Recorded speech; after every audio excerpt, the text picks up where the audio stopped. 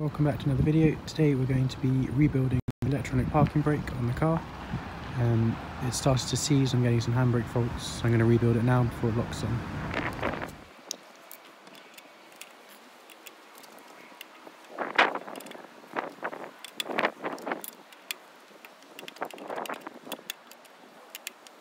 It's now off, as you can see, there's heat marks, and as you spin this you can just hear the grinding. Well, it should turn a bit more freely than that. So what we're going to do is we're going to release it on the app. I've got the ignition on and the OBD2 reader on, and we're going to get into service and we're going to release the electronic parking brake. Open.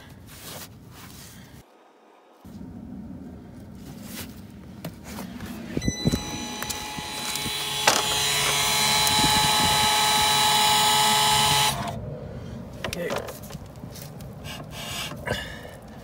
That's now fully wound back. And we can take off the parking brake. Dashboard comes up with parking brake is inactive. Yeah. Cool. Parking brake has been released. You now take them off and work on your brakes. To disassemble the brakes, we're going to take off the two slide pin bolts. These are 7mm Allens and behind two caps.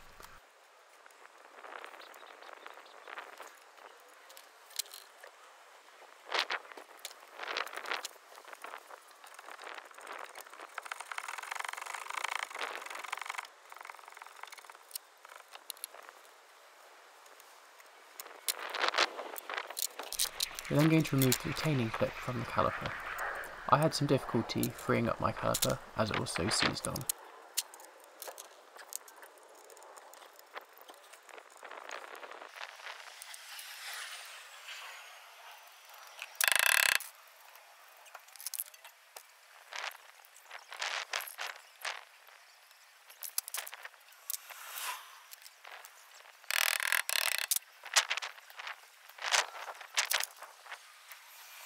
So my caliper is particularly seized on,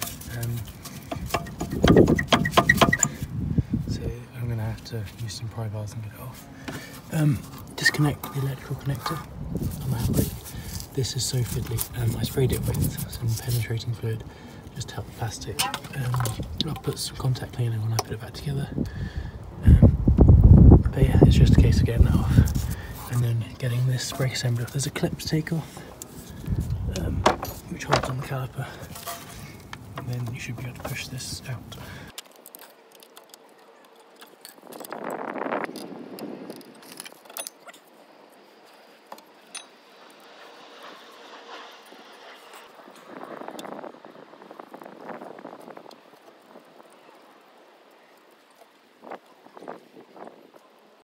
So as you can see, I've got the brake line clamp on the flexi bit.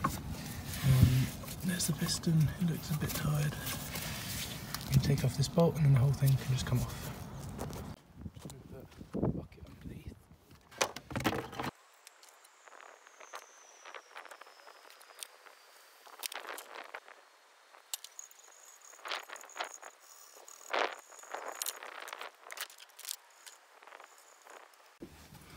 Okay, with the caliper now inside, we're now going to give a bit of a clean up. I'm going to spray some APC on it, put some gloves on, clean this up, and we'll take the stepper motor off.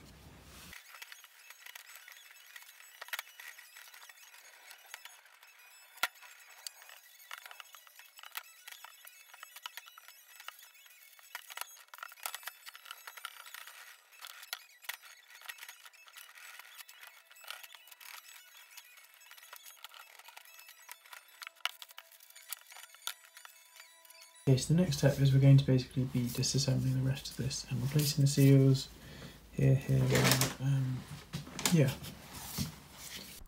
Just a quick interruption here in the video. Do not wind back the caliper using that spline drive thing at the end.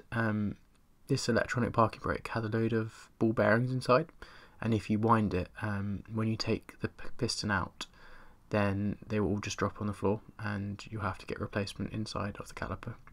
So warning now, do not remove it. I did it and luckily I caught all the ball bearings, but do not do it.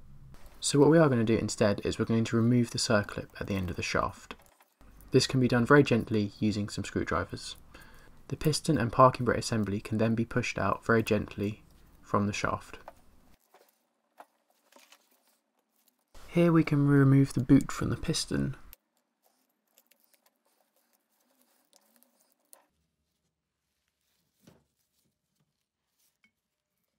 At the bottom of the boot there's a small metal ring that needs to be removed. This can be done by fitting a screwdriver inside the gap.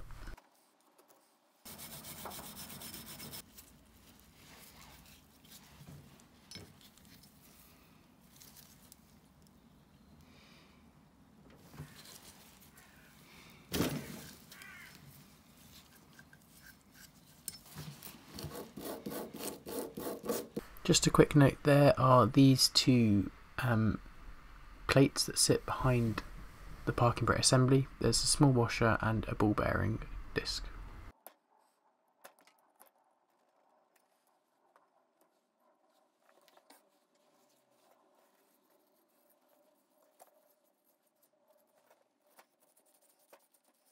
I chose to paint my caliper during the refurbishment process. I'm now going to start reassembling it. To start reassembly, we're going to replace the seal on the inside of the caliper barrel. This can be taken out with a pick or a small screwdriver. I've also cleaned off the surface where the new boot will mount onto the caliper piston.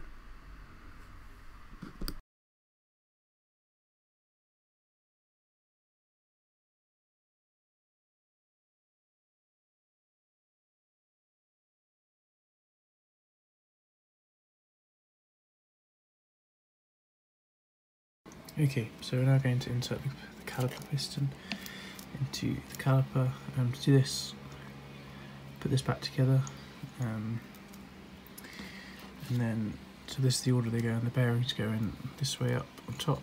Make sure the snap ring's still on here, like that, and then the washer, as you can see, will go on top like that. Would be worth just greasing it lightly with some brake fluid.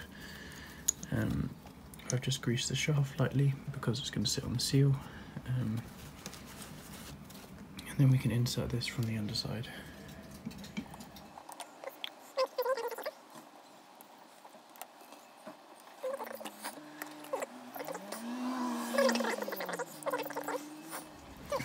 It's quite important when you do the seal here that this surface is clean because it's an interference fit. So the seal needs to sit on here. Be really careful not to tear the seal, as they tear really easy when you insert it.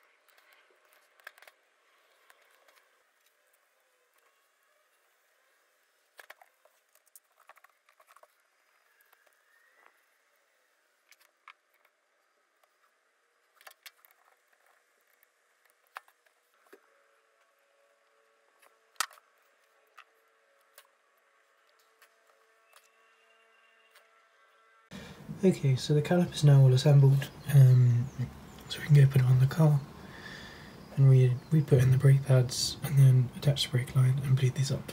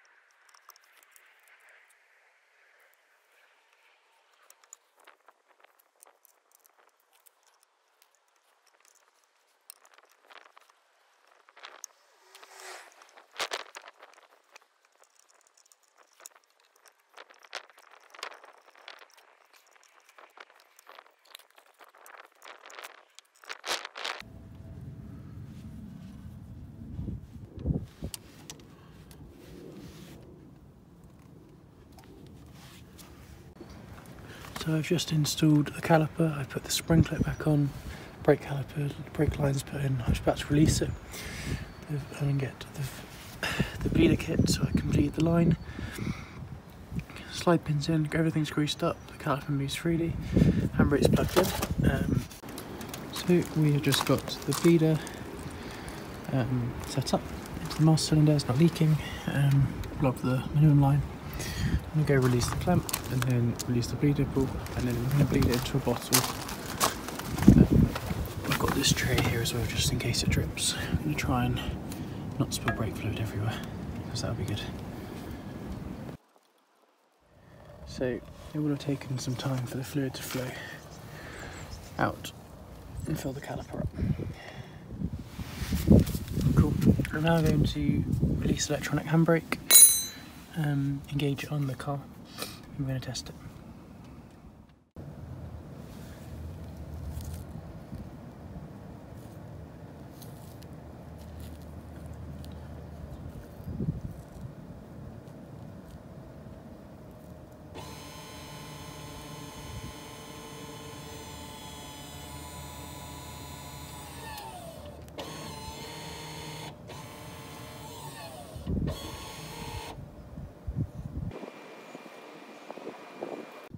Okay, so we can now release, as we know the parking brake's working, we can now release the pressure on the brake cylinder, and then we can test the brakes still work and move freely, which is the whole point of why we did this. I'm going to do a final bleed just to remove any air bubbles now that we've released the handbrake. Yeah, put the wheel back on.